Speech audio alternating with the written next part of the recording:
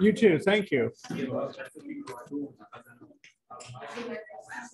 Our lab test is online, and we'll just take it Whenever you have like 48 hours to take it. And if something comes up, let me know. I can always reopen it for you. If it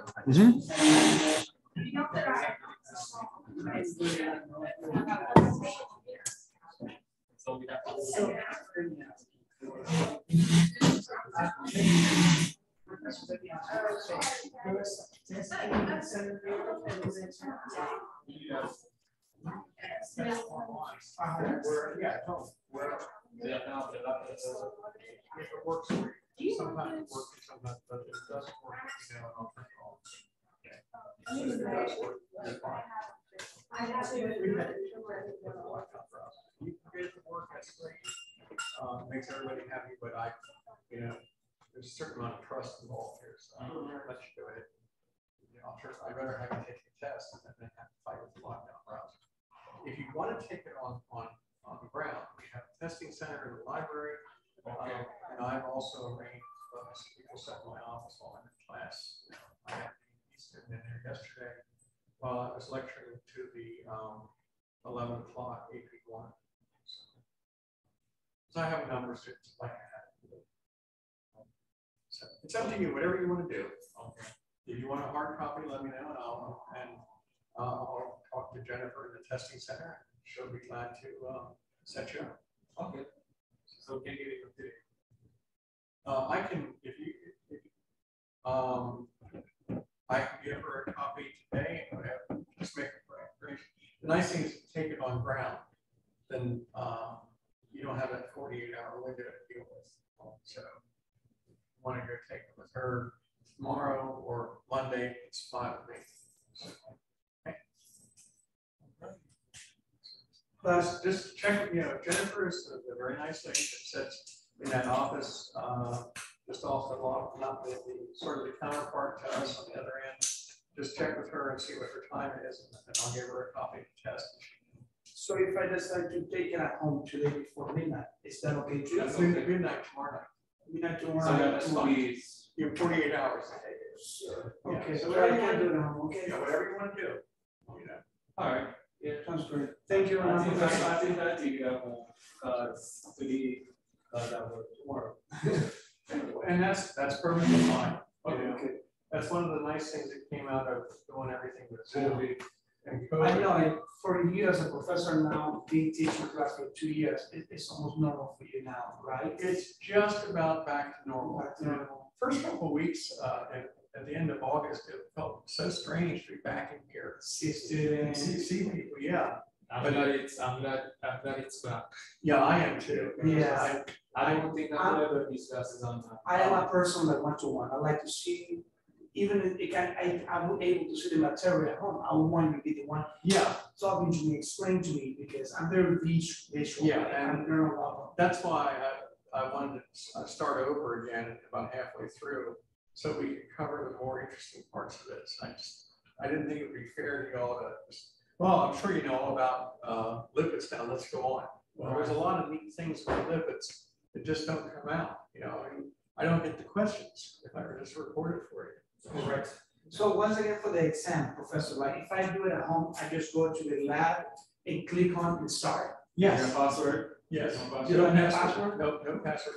Everybody's test is different. It's all the same content, but the tests are all randomized. They're all randomized. Okay. So the questions are randomized. I have a test bank. They draw from the questions. Everybody's test is different. How many questions, Professor? 50 questions. Yeah. How many multiple choice do you get to choose from? 5. It's 5 answers, 5 potential answers. Okay. Thank you. I'm sorry for the late questions. Oh no, you're fine. That's great. I love questions. I really, believe it or not, I really do. Good. Thank you.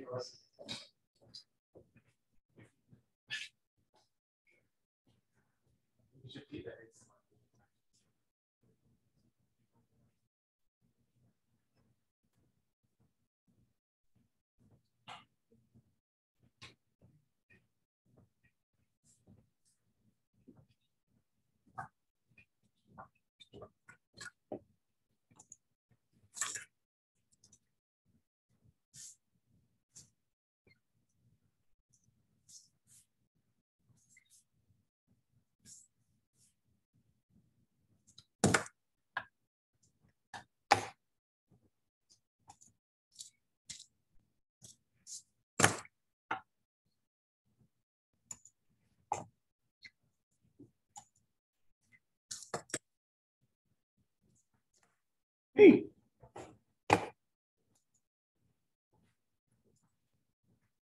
see your grade? Yes, Yeah, you should be happy. I'm very happy. I thought you would be, so. I did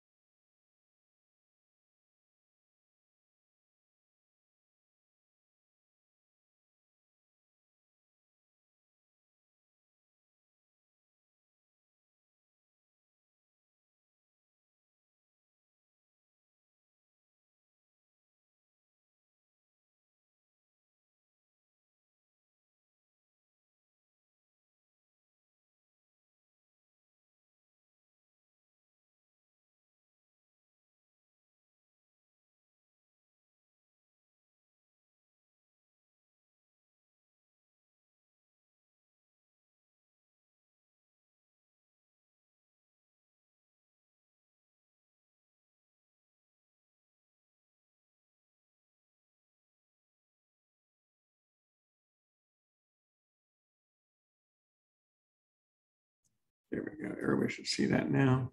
Be nice if I turn myself on. That would be good.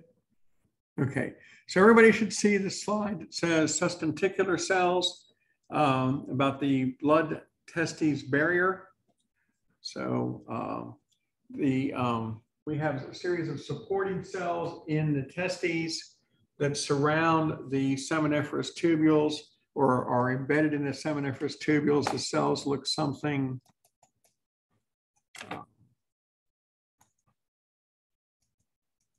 like this. You have the wall of the testes, I'm sorry, the wall of the seminiferous tubule. And within the tubule, you have spermatogonia, the sperm producing cells. The spermatogonia are the stem cells, and they are going to produce the primary spermatocytes, which will become secondary spermatocytes, eventually become spermatids. The Sertoli cells, these great big structures here, are going to be the supporting cells to hold all these other cells together. Furthermore, these Sertoli cells, why am I? There we go. The Sertoli cells help to maintain a blood barrier here, a blood testes barrier, because the problem with sperm cells is that they have antigens on the surface of their cells that the white blood cells, the infection fighting cells, have never seen. So they would turn the sperm cells, if they were to get out into the normal blood supply, would activate the immune system. There'd be an immune response attacking the sperm cells because their antigens weren't there 12 years earlier, 10 years earlier, whenever, at puberty, whenever puberty started and sperm cells started being produced, those are brand new cells. When the immune system became immunocompetent, the T cells that formed, the white blood cells that go into the thymus, are trained to identify every antigen on every cell in the male's body. Well, sperm cells weren't there in the first year of life. All these T cells, these white blood cells, learn to become recognize foreign antigens in that very first year. So they would see sperm cells as foreign. So we have to keep them separate from the blood supply. We have to keep them away from the white blood cells, the infection fighters. And so the Sertoli cells that help to form the internal framework of the seminiferous tubules form a barrier, the blood testes barrier. It keeps the antigens, the sperm cell antigens, from leaving the testes and getting into the blood supply. It prevents white blood cells from getting into where the sperm are forming. So now let's, okay.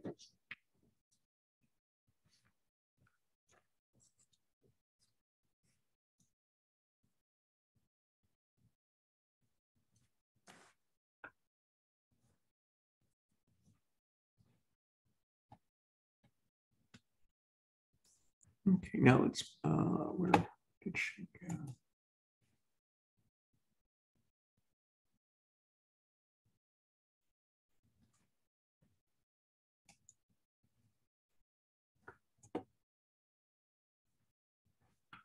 Well, I'll just go back to where it was.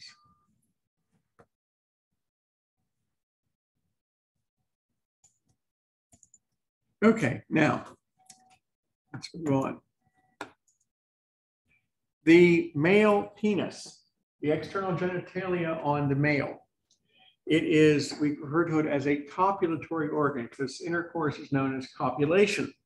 The role of the penis is designed to deliver sperm into the female reproductive tract.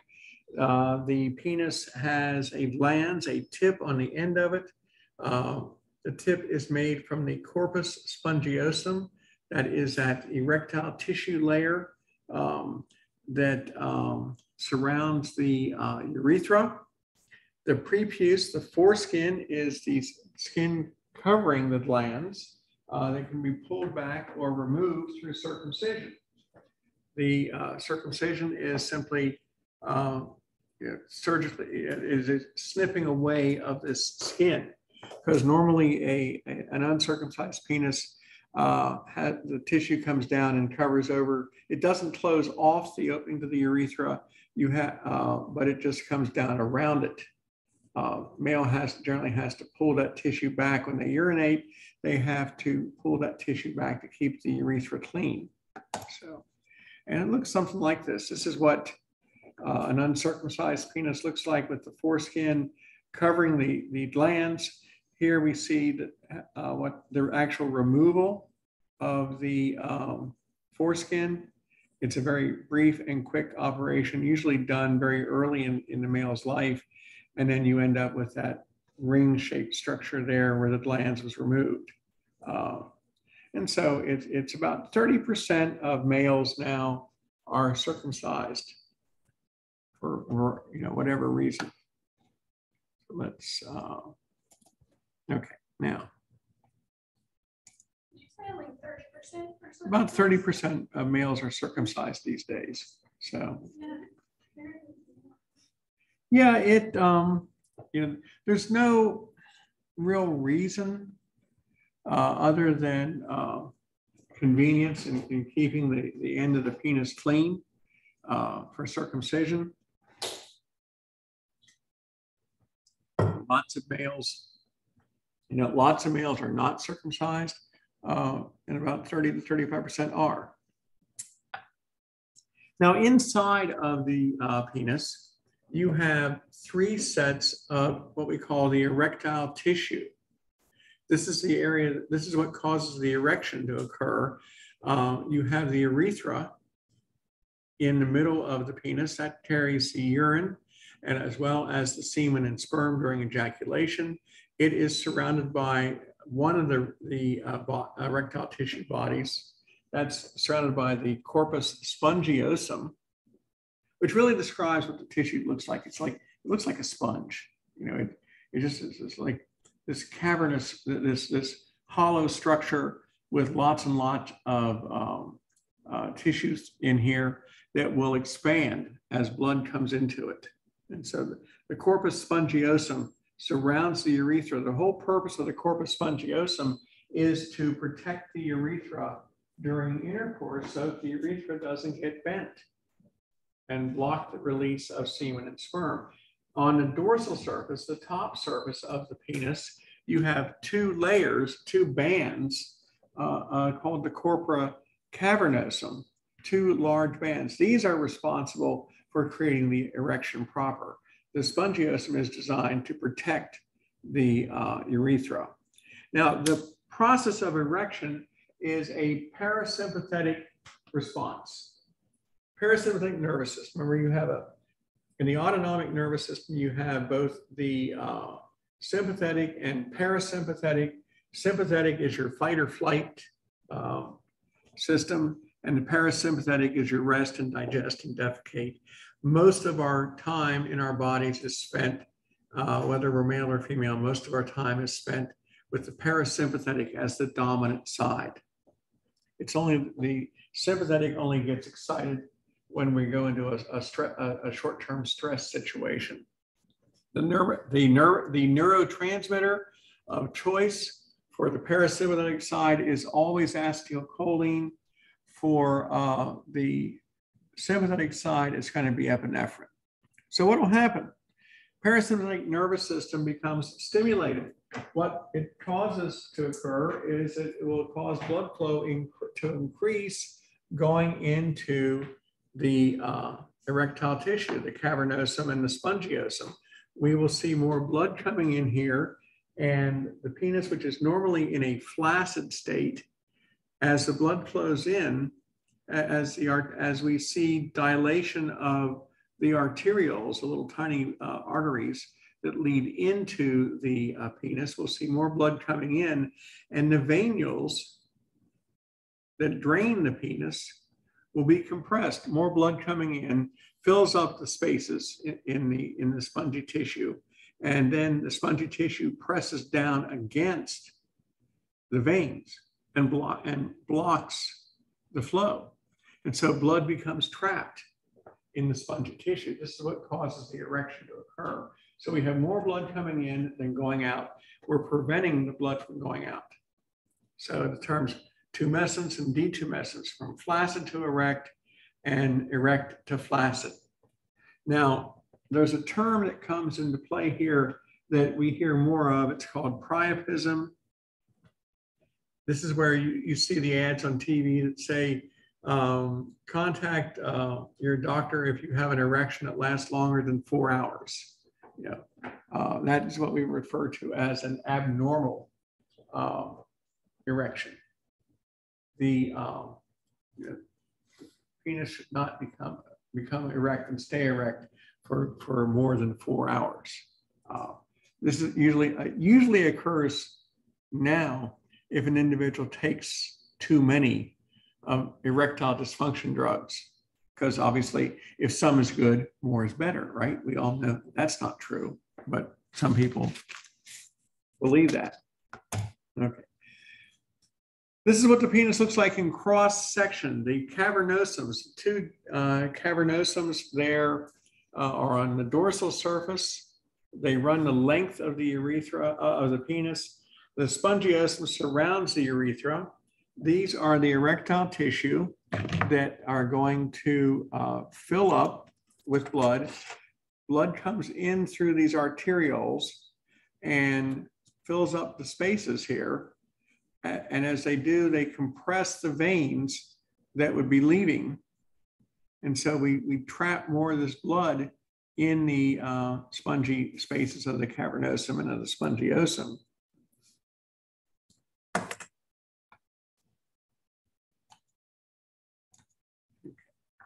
Now, this is a more detailed drawing than the previous one. You can see the areas highlighted in blue here are on either side of the shaft are the cavernosums. And if we look at the cross section down at the bottom there, you can see the spongiosum surrounding the urethra. So the all that erectile tissue there will fill up with blood because the male is excited, the male is sexually aroused. The parasympathetic nervous system is controlling this, and so we're increasing blood flow to the penis itself. The cavernosum and the spongiosum are getting more blood. We're seeing more blood go to the penis itself. During sexual arousal, we'll talk about what happens in the female shortly when she goes through her sexual arousal stage.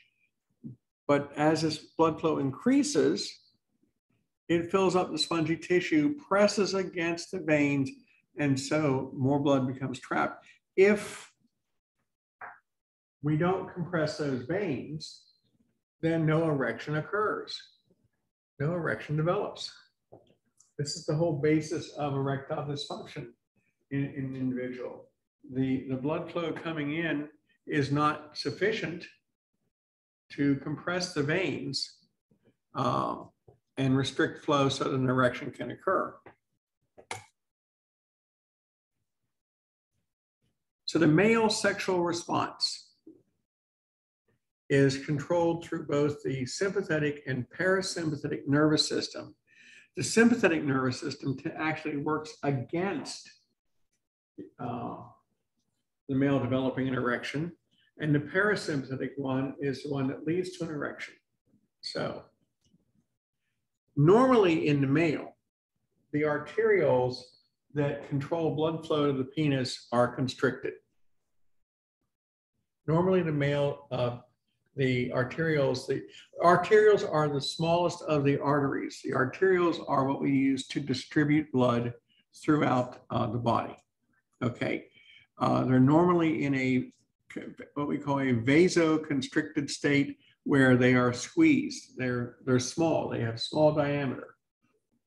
When the male becomes sexually aroused, it's the central nervous system will activate the parasympathetic neurons. Remember, we have central nervous system, we have the autonomic system that does things automatically, and we have both the sympathetic and parasympathetic. I just said that. The parasympathetic nervous system, when it becomes activated, will cause those arterioles to dilate. It releases nitric oxide. Nitric oxide is a very powerful vasodilator, meaning it causes the smooth, nitric oxide causes those smooth muscles around the arterioles to relax. A blood vessel is constricted, it's narrowed if the smooth muscle that surrounds the blood vessel is contracted. If the smooth muscle is contracted, the opening is tiny. We say the blood vessel is vasoconstricted. But if we release nitric oxide causes that smooth muscle to relax, and it dilates, it expands, it opens up. So we refer to nitric oxide as a vasodilator. It's, you ever hear of someone who's having a heart attack? I'm sorry, someone who has chest pains and they pop a tablet of nitroglycerin. And remember, I'm sure you've heard about it, right? Nitroglycerin. Nitroglycerin dissolves and forms nitric oxide. Chest pain in the heart is caused by a narrowing of an artery in the heart. So you simply take nitroglycerin, becomes nitric oxide, and the vessels throughout your body vasodilate, not just the heart, but everywhere. Well, what happens in sexual arousal is that this parasympathetic nervous system causes the release of nitric oxide, acetylcholine, and that allows the smooth muscles around the arterioles in the penis to relax and increase blood flow. The arterioles increase their blood flow, and they start the increased blood going into the spongy tissue, compresses the veins that would drain it, and that causes the erection to occur. So the driver is going to, for this male sexual response, is going to be the parasympathetic nervous system. So the male becomes sexually aroused, thinking about sex, becoming stimulated in some way or whatever. That will, the central nervous system will respond by triggering the autonomic nervous system's parasympathetic side, causing dilation of the arterioles, increasing the blood flow, or release nitric oxide, and its neurotransmitter is acetylcholine that do that. It will release nitric oxide, increasing the blood flow, and the penis becomes enlarged. We have an erection. And then we have tactile stimulation of the glands, which activates the mechanoreceptors in the glands, which travels up the sensory neuron pathways to the spinal cord, to the brain. And as we stimulate the glands more and more frequently and more vigorously, then that will lead to male orgasm. And then at that point, we switch into a sympathetic response. So it's mostly parasympathetic up until that point. So we find that during puberty,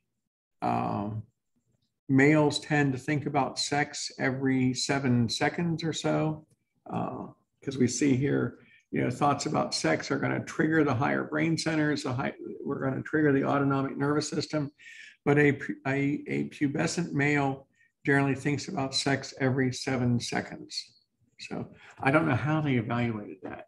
So,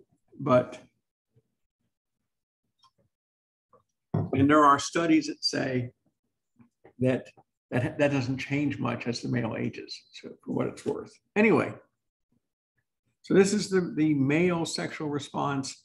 The parasympathetic system is active to reach this point.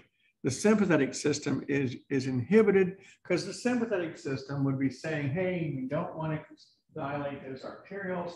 We don't want them to become a cord of blood. We want to keep them constricted. We don't want this to happen. But once we reach the point of enough tactile stimulation, then we have an autonomic response then that triggers orgasm.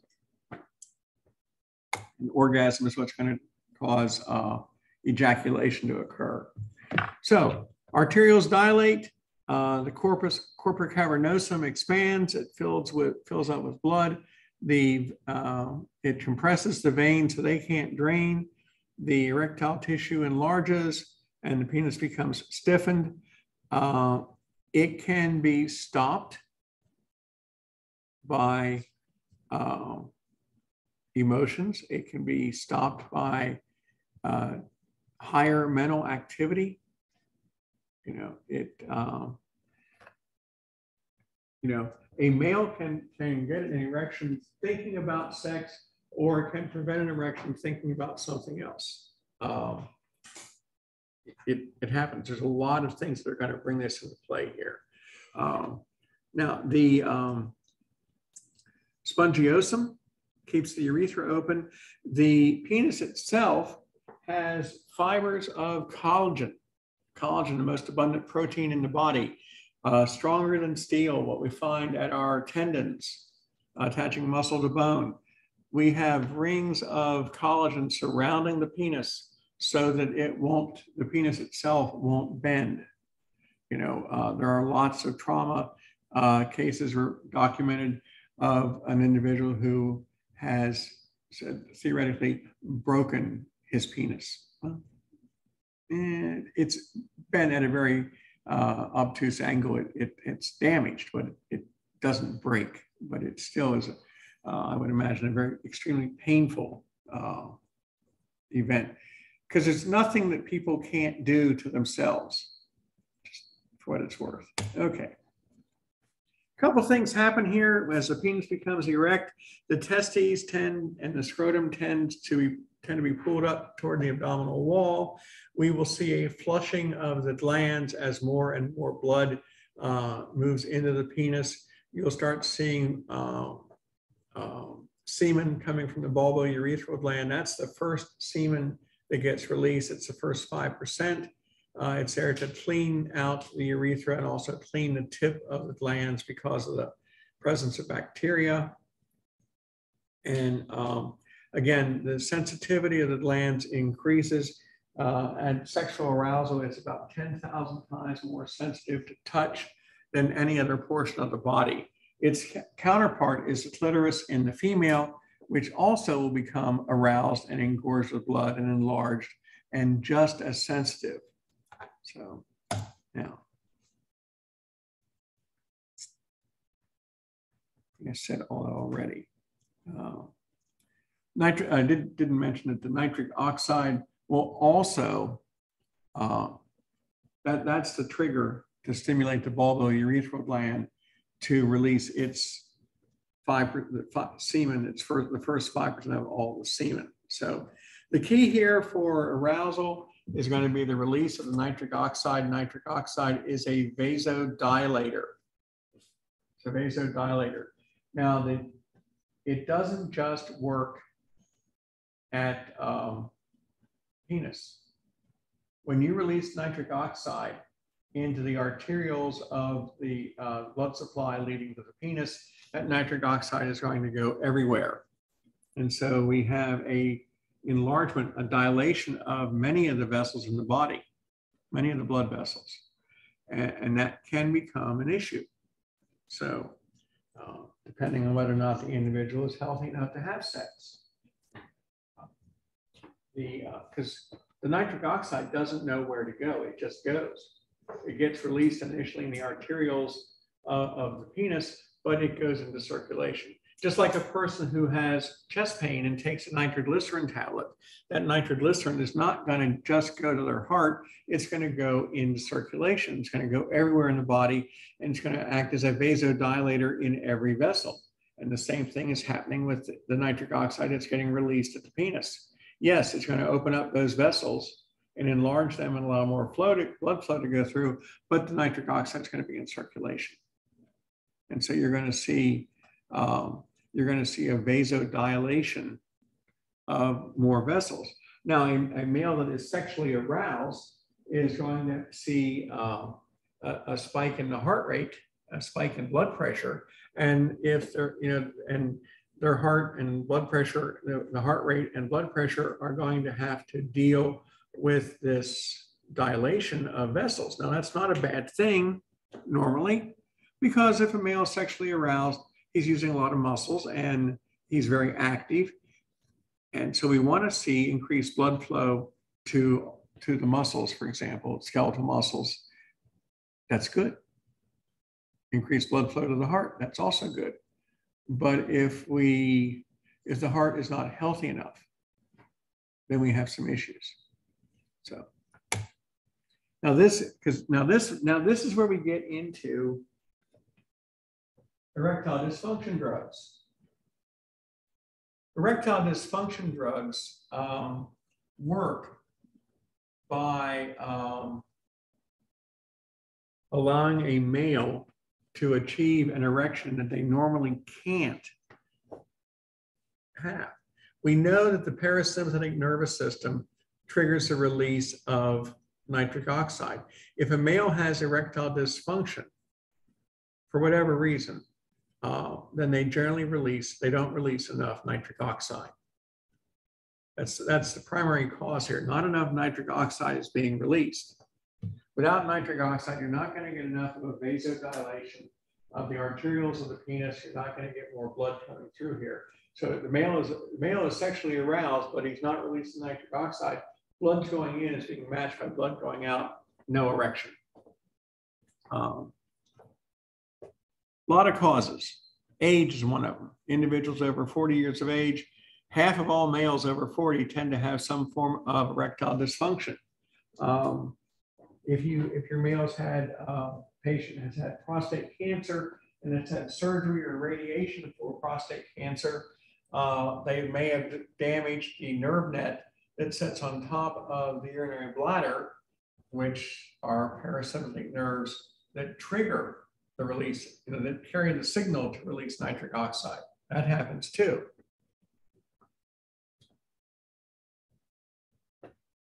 So in the past 20 years, there have been a lot of drugs developed to treat erectile dysfunction. It's one of those conditions that had, that occur in lots of males, but nobody did anything about it. Well, about 20 years ago, Pfizer was working on a new drug to improve blood flow through the heart. They were looking at ways to improve the diameter of the cardiac blood supply, the coronary arteries, and they had this drug called sildenafil. And they were distributing out, they had these blind studies. They had people that had a placebo and people that had the actual drug. And so you had a control group and you had an experimental group, and they were looking for results. And apparently it didn't work that well to improve blood flow in the coronary arteries. And so at the end of the trials, they asked all the people involved to give back their medication. And none of the men did, because one of the unknown side effects of sildenafil was that it increased the release of nitric oxide. Well, it's a systemic release throughout the body, but it also caused erections. Sildenafil increased the flow, increased the release of nitric oxide, or rather it inhibited breakdown of nitric oxide. And sildenafil became Cialis, the little blue pill, if you will. That was the first of the erectile dysfunction drugs. Not Cialis, but Viagra. What Viagra does is, as nitric oxide is being formed, it prevents the nitric oxide from being destroyed by enzymes in the blood. So a patient that has erectile dysfunction takes a Viagra, and it blocks the breakdown of the nitric oxide. The parasympathetic system says, release the nitric oxide, and instead of it being released and then destroyed, it stays there, allowing an erection to develop. there is an enzyme. What the erectile dysfunction drugs do, if you're really interested in here, the enzyme is called phosphodiesterase type 5 that breaks down nitric oxide. And yes. Isn't it just like any other drug, and that people can, like, if they overdose, they could die? Oh yeah, yeah. I've heard of some cases like that. Lots of males have died during sex because they've taken erectile dysfunction drugs, they've taken Viagra, they've taken too many Viagra at one time, because if some is good, more has to be better. We all know that. Or their heart's not healthy enough for sex. The early ads on TV never said anything about that. Now they do. Now they do. Because too many males were dying in the process because their heart wasn't healthy enough. Some of those early ads were really obtuse. One of them showed a couple sitting in 2 separate bathtubs. How do you make the just like, well, that's nice, but they're sitting in two bathtubs looking at the sunset. I'm not making the connection, and I realize I can be dense, but I wasn't making, I don't think anybody was making the connection. That the point is, though, that these drugs work by nitric oxide gets released, and an individual with erectile dysfunction either doesn't have enough receptors for the nitric oxide, or the nitric oxide is being destroyed by this enzyme. Well, these erectile dysfunction drugs work by blocking that enzyme, so more blood can come out and press against the veins. The veins work fine. The arterioles work fine. They're just not getting enough. The nitric oxide is being destroyed before it can do its job. The problem with these drugs is that it is a systemic effect. It causes vasodilation everywhere. Well, and that's fine, because that's what nitric oxide does. But there are a lot of side effects. Headaches, #1 complaint. Severe headaches, because you're dilating blood vessels everywhere, including your brain. Nasal congestion. Your male patients will complain of a runny nose all the time, because when you vasodilate, you increase the release.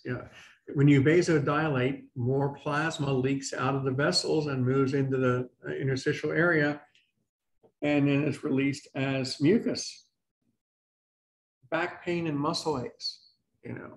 Part of that also is probably because they're using muscles they haven't used in a while. A lot of redness in the face and flushing, because individuals, when they're sexually aroused, have a phenomenon known as a sexual flush, as increased blood flow occurs. That's normal, but now we're dilating all the vessels in the male, and so you have increased flushing in here. Indigestion, acid reflux, because again, you're putting more mucus out, more plasma out. And dizziness, because you're dilating the vessels. You're reducing the blood flow going to their brain. We may see changes in vision. One of the complaints about people that take these ED drugs are they lose certain colors in the spectrum, particularly blue. And there have been some really bizarre stories of people that have taken a Viagra and then tried to fly a plane. Not fly as a passion, but fly a plane, and flew into the ground or flew into the water because they couldn't distinguish water and sky. It may affect hearing, and it may cause an erection that lasts longer than 4 hours. So another problem that occurs, and this is very critical, you get a patient brought into the emergency department with chest pains, and it's a male, and you're about ready to give them a nitroglycerin tablet, and you have to ask them if they've taken an erectile dysfunction drug. Because what does an erectile dysfunction drug do? It allows you to retain more nitric oxide, that very powerful vasodilator that your body's releasing. What does nitroglycerin do? It releases nitric oxide. And so your patient who's having a heart attack their blood pressure is dropping because they've taken the erectile dysfunction drug and are vasodilating everywhere. And now you give them a nitroglycerin tablet and you vasodilate them again. And now their blood pressure crashes. So you can't give them nitroglycerin on top of the erectile dysfunction drug. And if they don't tell you the truth, then they run a risk. So it happens. Lots of individuals get into trouble because they're afraid to say that they took an AD drug.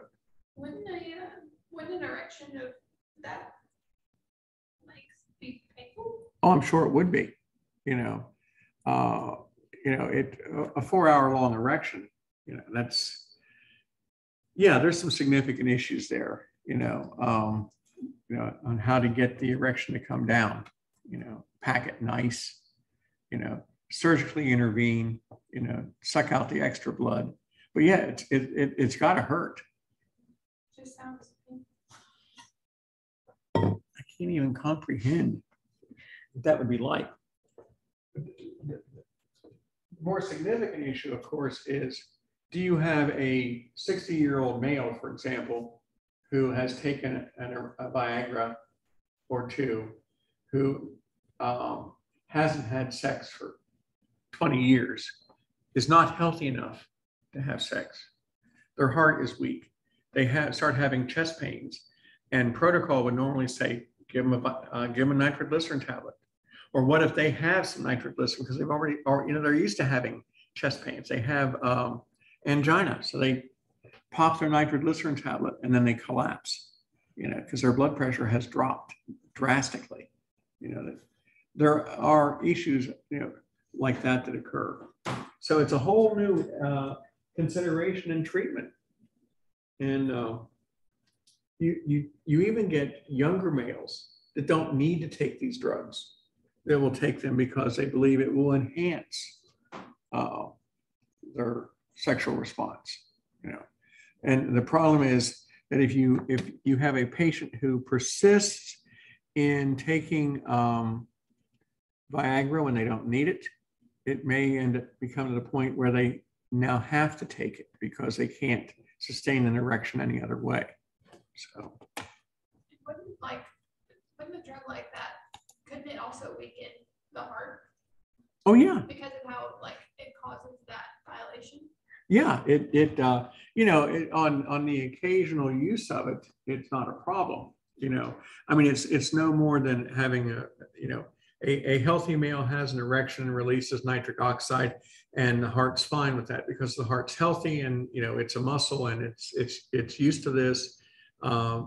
But constant use of this drug, particularly if the heart hasn't been, the people that are taking this are usually individuals who haven't been able to achieve an erection for some time. Their heart's not as healthy as it could be. And so, yes, the heart, you get a 65-year-old male, for example, who hasn't had sex in 20 years, who is suddenly rediscovering his teenage years, at least in his mind, because of this magic drug. Their heart's not prepared for that. It's just like an individual who says, I'm going to start running. I'm going to go out and start running every day, and their body isn't prepared for it. Yeah, we won't even go there in that one, but okay. So after arousal, after erection and stimulation of the glands, then that will lead ultimately to orgasm. Orgasm is a sympathetic response, and orgasm causes the ejaculation. The sphincter muscles at the bladder, the little ring of tissue, muscle tissue there, will pinch off the bladder, pinch off the urethra, so no urine comes out. All the semen and will dump into the ejaculatory duct with the sperm. You'll see these smooth muscles start contracting rapidly. Semen gets ejaculated at 11 miles an hour. Somebody had to measure that, What did you get your degree in? Well, I measured the speed of semen. What did you do? You know, I don't know. But somebody had to measure it, you know, 500 centimeters per second, 11 miles an hour. Well, it's caused by the rapid contractions of the smooth muscle because we have to get the semen and the sperm out. Now the sperm will swim, but they're not going to swim out of the end of the penis and into the vagina. The ejaculation throws them out. And that's called the orgasm, the climax, the male came, whatever. And you're going to release about 400 million sperm in that semen. You'll have about 3 or 4 milliliters of semen and about 400 million sperm cells in there. And so there are hundreds of million sperm cells in the epididymis. One ejaculation is not going to measurably reduce the amount of sperm cells. If there is no ejaculation over any length of time, eventually the mature sperm cells degenerate because there's always more being produced ready to replace them in the epididymis. Okay, what controls the production of these sperm cells? Well, ultimately, it's the hypothalamus. You know, males don't start producing sperm until they hit puberty. Puberty can be anywhere from as early as 9 or 10 to as late as 13 or 14. It just depends. Everybody's different. And so, but ultimately, it's the hypothalamus that controls the production of the sperm. The secondary, when a male hits puberty, the secondary sex characteristics start developing. That's initially triggered by the androgens from the adrenal cortex. And we start seeing the testes become active in producing sperm, you know, facial hair, body hair, muscle enlargement, bone growth, and all those other things that happen during the secondary sexual characteristics. So the hypothalamus plays a real role here, though, in controlling the sperm production. It is the hypothalamic pituitary gonadal axis, and it uses the release of follicle stimulating hormone and luteinizing hormone. It's the production of testosterone, and it's the production of inhibin. So the hypothalamus is always monitoring the levels of testosterone in the male.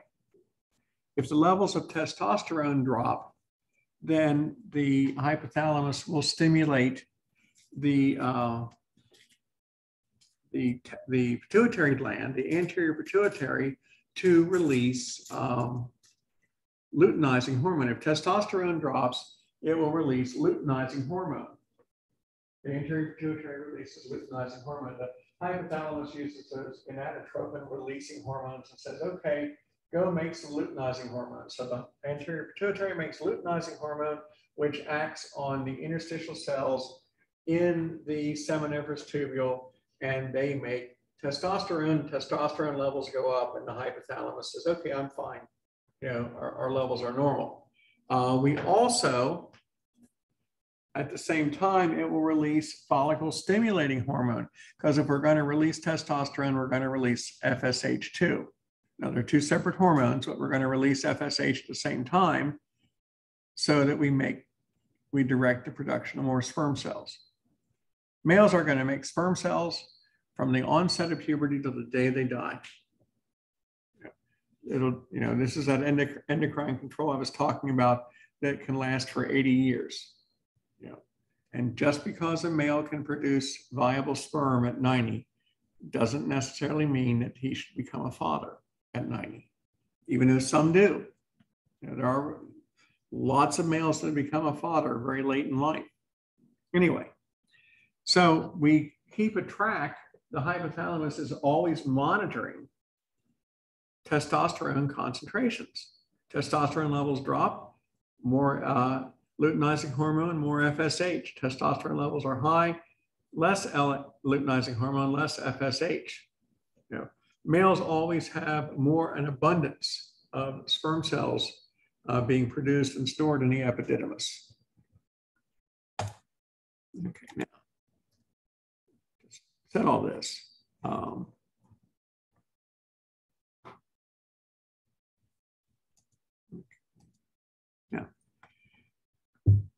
what does testosterone do to the male? Well, testosterone, it's made from cholesterol. Its structure is very similar to cholesterol. It's, it's a steroid-based hormone. It's got that same ring structure that cholesterol does. The difference between testosterone and estrogen is just a couple of functional groups, the rearrangement of some functional groups, and that's all. Testosterone triggers sperm production.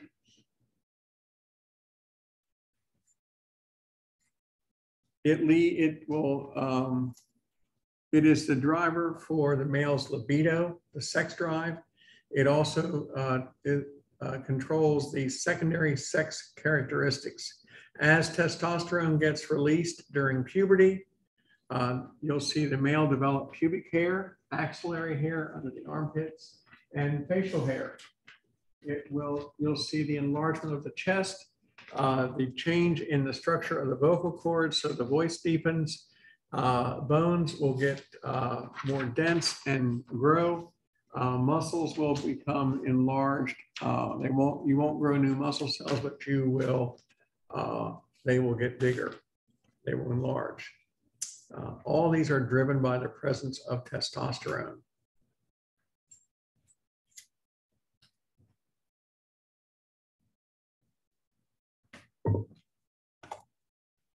Okay, so testosterone is the driver for all that. We start producing testosterone in large quantities at puberty. The androgens that get released from the zona reticularis of the cortex, those androgens in the male are essentially testosterone. And so those are, when that is being released at high enough quantities, that's usually the trigger to start the onset of puberty. Now let's switch over to the female side and look at the reproductive systems in the female. The female reproductive system is much more complex. It has to be, because not only will it produce a gamete every month, but it will also, if the gamete is, if the egg is fertilized, then it has to provide a place for the egg to grow and deliver it. So the female, the ovaries are going to be where the eggs are contained. Every month a gamete is brought to maturity, an egg is brought to maturity. We have estrogen and progesterone are the two sex hormones here in the female. We have a very complex reproductive structure internally and externally, because you have the uterus, the fallopian tubes, the vagina, the cervix. The paired fallopian tubes are in indirect contact to the ovaries. The ovaries release an egg every month, and they make their way into the uterine tube, maybe, and find their way down to the uterus, where they might or might not implant. And then externally, we have the labia major, labia minor, the clitoris at the top of the vestibule. We have the breasts to provide nourishment for the developing baby. And we have all these mucus glands for lubrication too. So it's a very complex system. That's what it looks like. Here we have the vagina. The vaginal orifice is right down here. At the top of the vagina is the cervix, which is the connector between the vagina and the uterus. The uterus is about the size and shape of an inverted pear, where the body of the uterus is this large portion, coming up from the cervix. We call the area below this, right at the cervix, called the isthmus, leading into the body. Yeah. Do we need to be able to label all of this? No, not for lecture. So we have the body of the, you have to just know where it is and stuff like that. But no, you don't, not for lecture. Okay, the curve is called the fundus. a lot of these terms get used again in other places. Isthmus shows up several times. The body, we use the body all over the place in terms. You know, I just introduced the body of the vertebrae to the AP1 classes. So that's the first time they heard the term body. So the fundus is the top of the pear. Remember, it's an inverted pear, and that's about the size and the shape of a uterus. Now, coming off of each side of the uterus is the fallopian tube or uterine tube or oviduct. You know, 3 different names now for it. Fallopian is old school, uterine and oviduct are newer terms. You know, so most people are still going to call it the fallopian tube because that's what it's been called for a long, long time. The ovaries are attached to the side of the uterus through ligaments. In this case, the ligament can be the suspensory ligament and the broad ligament. There is no direct connection between the ovary and the uterus. The uterine tube reaches out to the ovary. It does not touch the ovary. The uterine tube ends in this finger-like structure that creates a current to draw an egg into the uterine tube. So if the egg gets released, but it does not make it into the tube, then the egg will degenerate. You know, it is entirely possible, though, for an egg to be fertilized outside the uterine tube, because anything is possible. You can have an ectopic pregnancy that would occur in the abdominal cavity. Probably have a greater chance of success than one inside the uterine tube. So there's a, you know, all sorts of things can happen. So, but there, you know, basically there's no direct connection.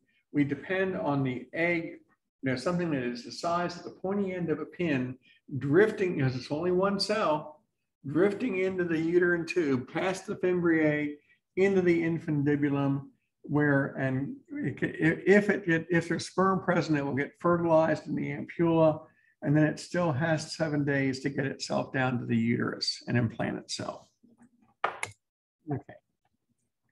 We see here in this cross section, actually this is a sagittal cut that we're looking at. We can see that the uterus is tilted forward over top of the urinary bladder.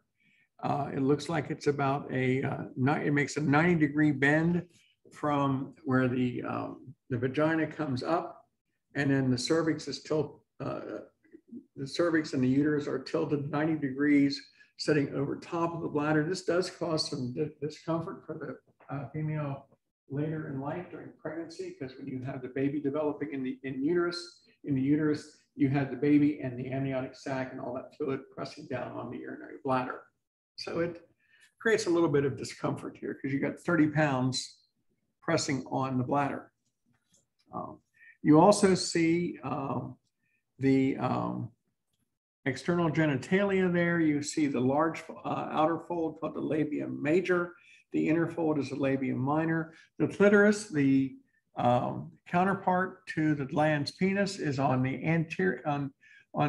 anterior side of what we call the vestibule. That's that area that surrounds the opening to the vagina and to the urethra. It's that area highlighted in blue over there. When the female becomes sexually aroused, the clitoris will become enlarged and engorged with blood, and its sensitivity level goes way up to match the glands, probably 10,000 times more sensitive than any other area in the female body. We see something similar taking place in the nipples. The nipples become enlarged and gorged with blood and become sensitive. Not quite as sensitive as the clitoris, but they are also during sexual arousal. We see lots of glands around the vestibule to secrete mucus for lubrication. We see at least on here, we see one of the ovaries with the fallopian tube leading to it. And we can see its proximity of the uterus and the vagina and the cervix to the rectum and to the urethra.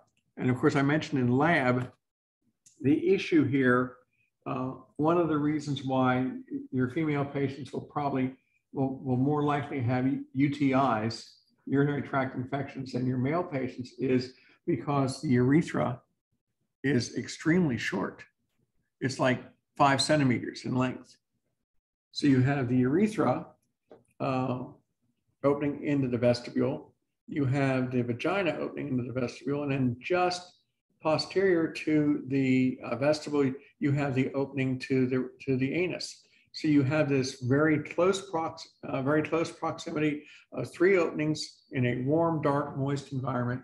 It's very easy for bacteria to migrate back and forth, no matter how clean your patient attempts to be. You know, there are many people that are very, very fastidious in their efforts to stay clean. It's never enough because bacteria doesn't care.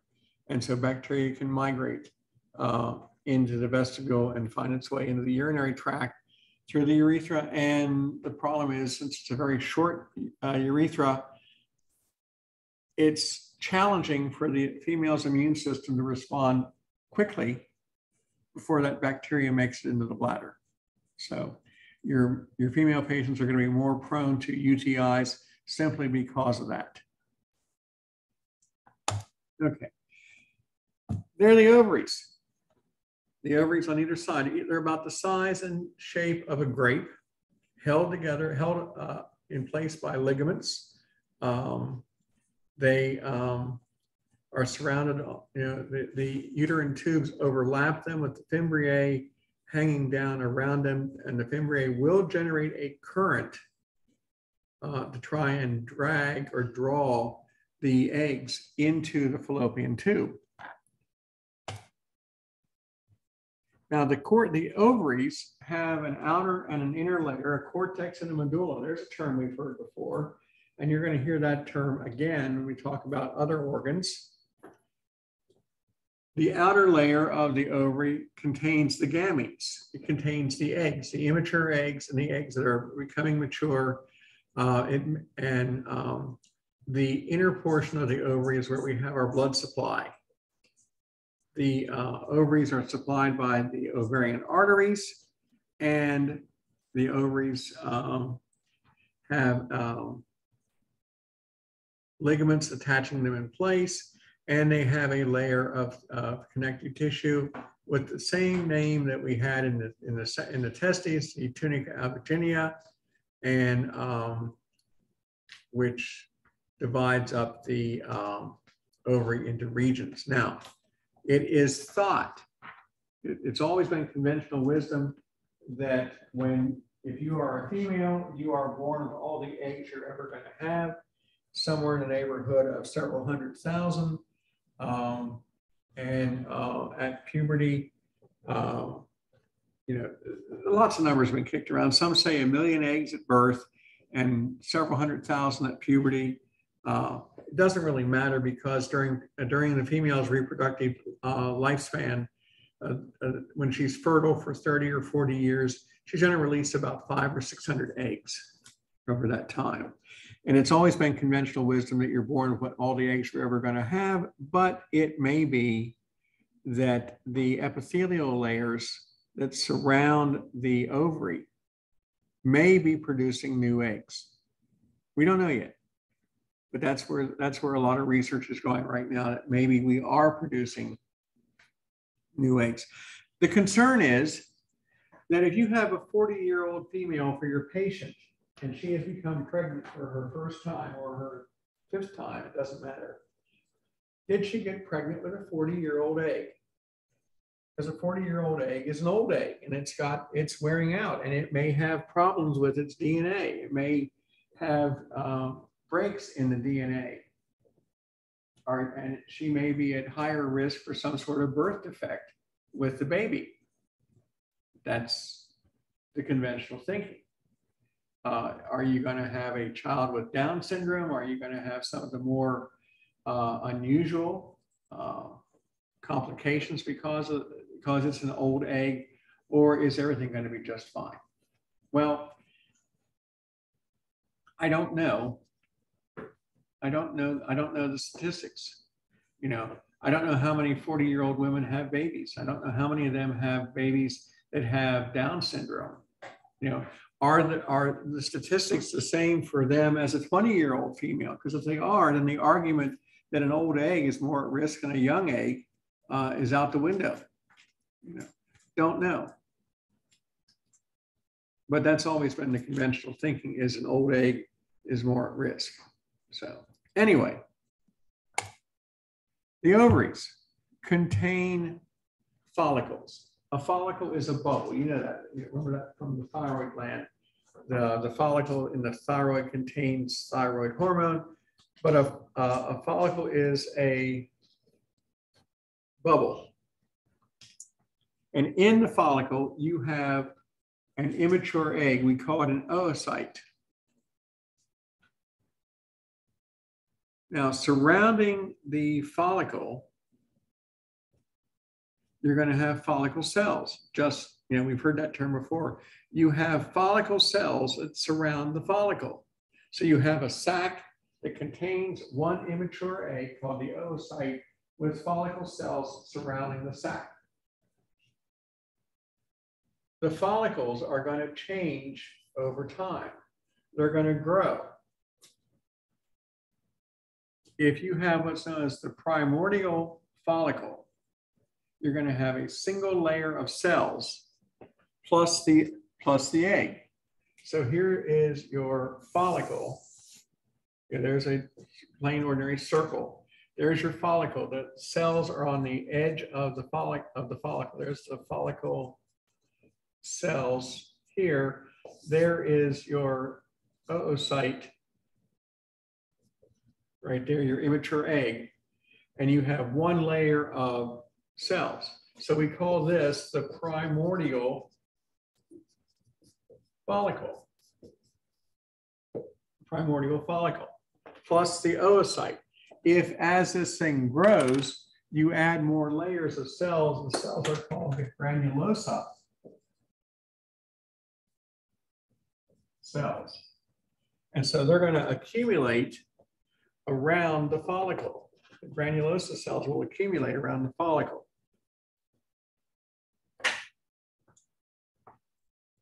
So right now, the immature egg in the follicle is a primordial follicle. That is the earliest version of the egg. As it matures, it can be called it goes through various stages and ends up being a tertiary follicle. So we have a primordial follicle, and we end up, when it's ready to be ovulated, we call it a tertiary or vesicular follicle. It's a very large, mature follicle. So we go through several stages here to get from the primordial to the tertiary follicle. Now, ovulation is when we release the egg from the follicle. The follicle actually ruptures. The sac ruptures at ovulation and releases the egg. The follicle will rupture, release the egg, and the egg will then be deposited out in the abdominal cavity and has to make its way into the uterine tube. Maybe. No guarantees. There are no guarantees on anything here. Now, once the follicle ruptures, it becomes the corpus luteum.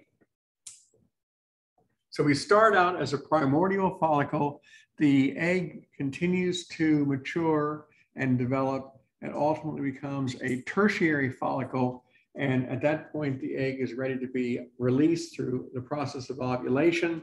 The follicle ruptures, releases the egg. The egg, is released in the abdominal cavity. It may drift into the uterine tube, and then the ruptured follicle becomes the corpus luteum. So this is what we see. There, your primordial follicles are on the outside edge here, right along in here. These are all these little tiny things here are the primordial follicles. As they mature, they become a primary follicle. Then they become a secondary follicle. Then they become a tertiary follicle.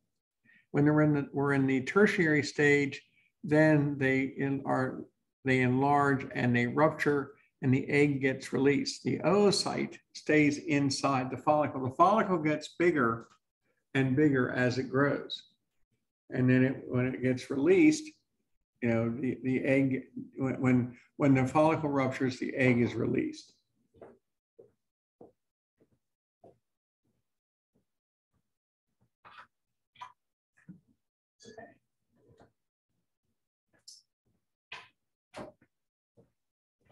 This is an ongoing process inside the ovary. Okay. Now, problems in the ovary. We haven't had any problems for a while. Let's take a look at this. Ovarian cysts can occur. An ovarian cyst is like a bubble that takes place, that forms on the ovary. It's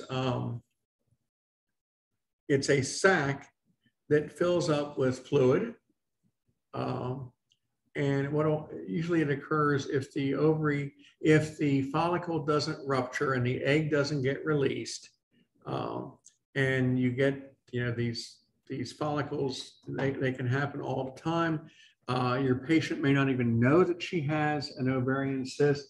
Your typical cyst is usually only about a ½ an inch in size.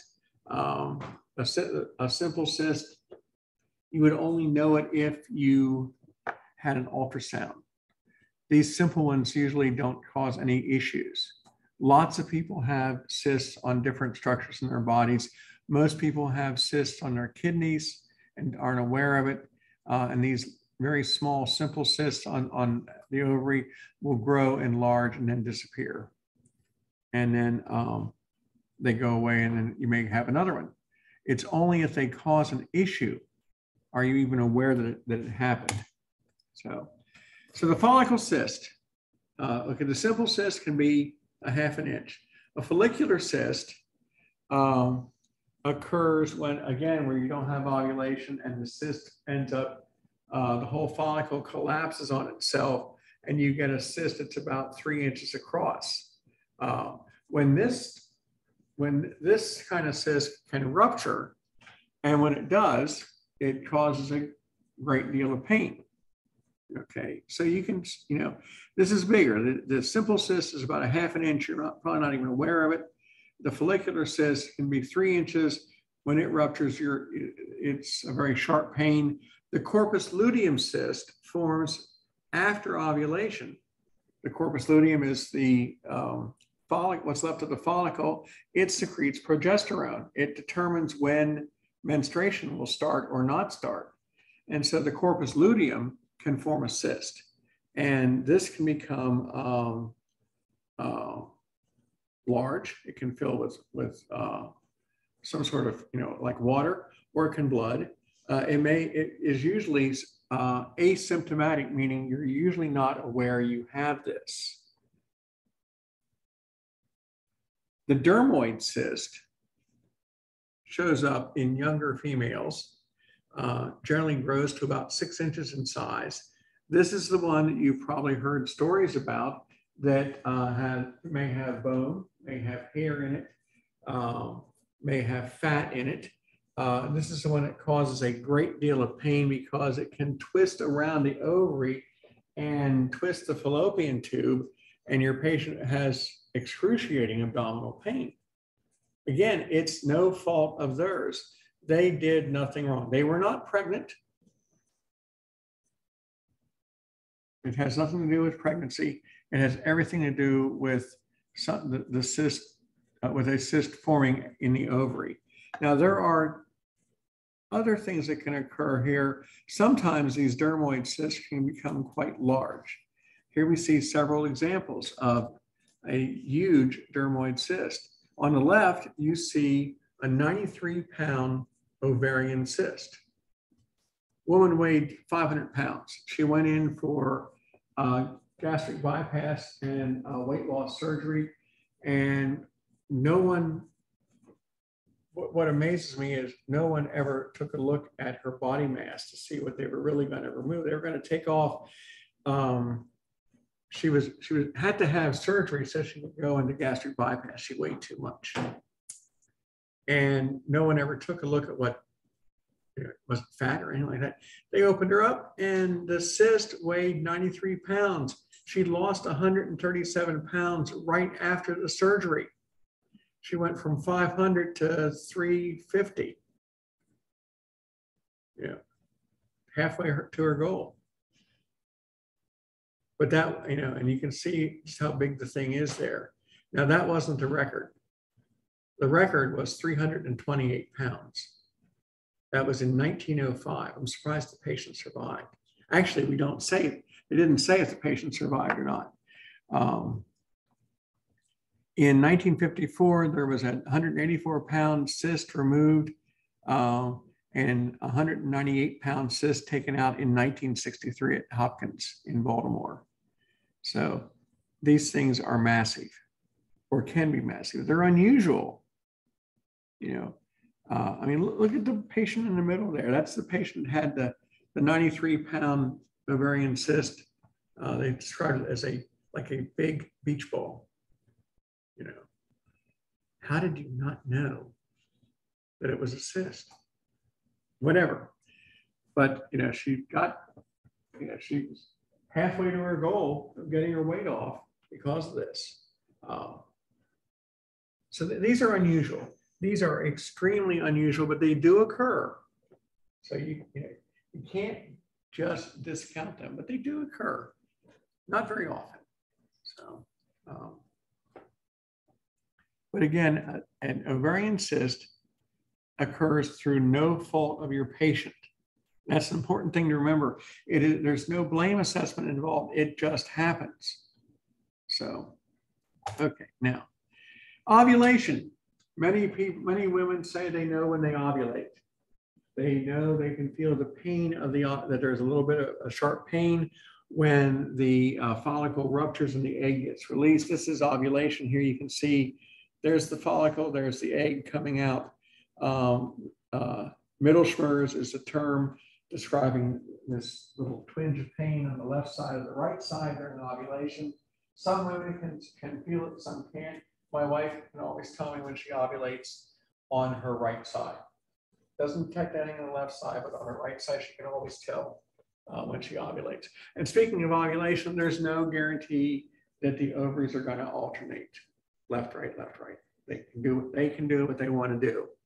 So, you know, they can alternate. They can all go, you know, 6 months from one side and 3 months from the other side, or they can just, one side may never function at all, but it just depends, you know, on what the ovaries are doing.